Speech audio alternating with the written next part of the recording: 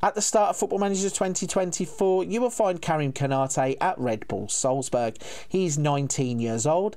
He's valued at 8.2 to £25 million and has a contract there until 2028.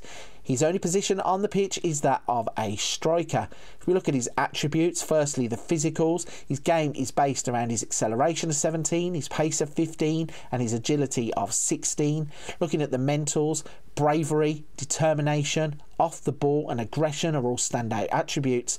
And in the technicals, he has good dribbling, first touch, finishing of 14 and technique of 12. He doesn't come with any player traits at the start of the game, stands at 5'10", so he's probably not going to be effective in the air, but what he will do is roast players with balls over the top or balls that split defences. So he looks like he's going to have a lot of success in game, but what does FM24 actually think his career will look like? Let's jump forwards 5 years and see what happens with Karim Konate.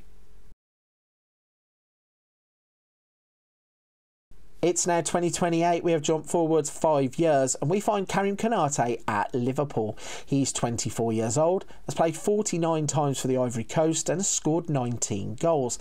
Valued at 17.5 to £52 million. And when we look at his player development, he has exploded as a player with acceleration, agility, pace and strength all standing out in the physicals, in the mentals, bravery, determination, off the ball, aggression and anticipation, and then in the technicals, 13 dribbling, 16 finishing, 13 first touch, 14 for technique. His player traits: runs with the ball down the right and likes to try to beat the offside trap. He knocks the ball past his opponent. Let's look at his history then to see how he ended up at Liverpool. So when we left him at Salzburg, in that first season he played 15 times. He then played 5 times in the 24-25 season before a £19.5 million move to Liverpool. And since being at Liverpool, he has actually found it tough to break into their first team, only playing in 19 games across 4 seasons, which is a very disappointing return for a player of his quality. So does he need to move to get first team football elsewhere? Let's find out what happens in the next 5 years of his career. It is now 2033 and we have jumped 5 years further forward to find that Karim Konate is now at Juventus. He's 29 years old, has played 96 times for the Ivory Coast and scored 54 goals. He's valued at £57 million. And looking at his playing attributes, he's probably now at the peak of his powers. In terms of his physicals, he still has impressive acceleration, agility, balance and strength. In the mentals, bravery and determination. And in the technicals, 16 for finishing, 14 for first touch, 13 for dribbling. If we look at his playing stats to see how he has ended up at Juventus, he played for Liverpool until the 27-28 season, where he didn't play a single game before he moved to Juventus for £35 million, initially having a good season with 27 games and 8 goals, but then he's found first team football harder to come by, playing 12 and scoring 3, 14 and 7, 14 and 3 and 21 and 10. So not really being able to put himself into the first team, but when he did play, he did score goals. So with him now being 29, there's probably no more development to come, but will he stick around at Juventus knowing that first team football is limited, or will he take a move for the latter part of his career? It's now 2038 and we're going to check in with Karim Konate for the final time, and at the age of 34 we now see he's playing at Al Ittihad. He has 152 appearances for the Ivory Coast, scoring 94 goals, and he's valued at 2.3 to £7 million. Looking at his playing attributes, he has retained nearly all of the ability that he has gained at the age of 34. However, there are some slight regression in some of the stats if you look closely. His media description is still an elite striker, and his personality is a perfectionist. If we go into his career stats to see how his first team footballers got on, so he stuck it out at Juventus till the 35-36 season, where in his final season he played 25 games scoring 9 goals. Season before that, 26 games, 15 goals.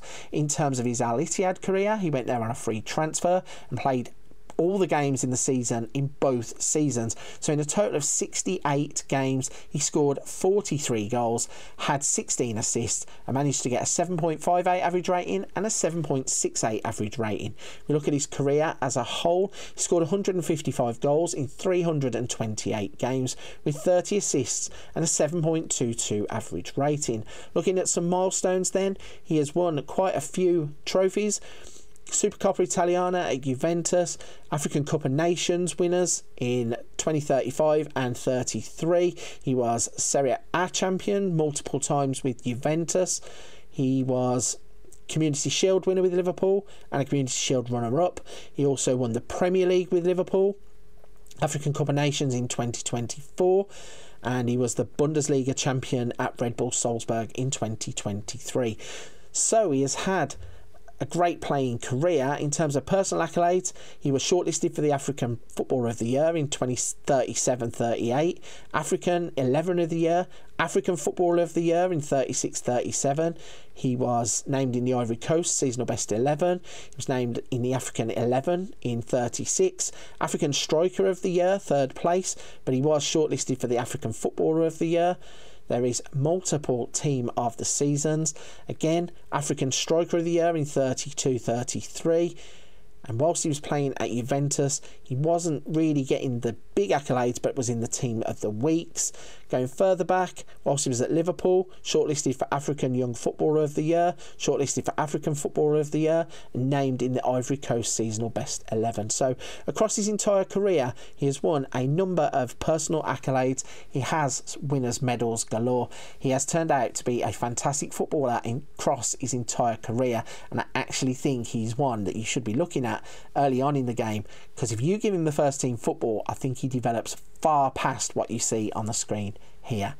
Right then, if you're still with me at this point of the video, firstly, a big thank you. Secondly, if you don't mind hitting the like and subscribe button to help the channel out, I really would appreciate it. Cannot thank you all enough for the support you've given to the channel across the past couple of months, and there will be even more content to come. Before you go, don't forget to check out the rest of the content. There are hints, tips, tutorials, wonderkids, let's plays, bit of something for everybody on the channel. But for this one, I'm going to leave it there. Big thank you for watching. I'll see you on another video very soon.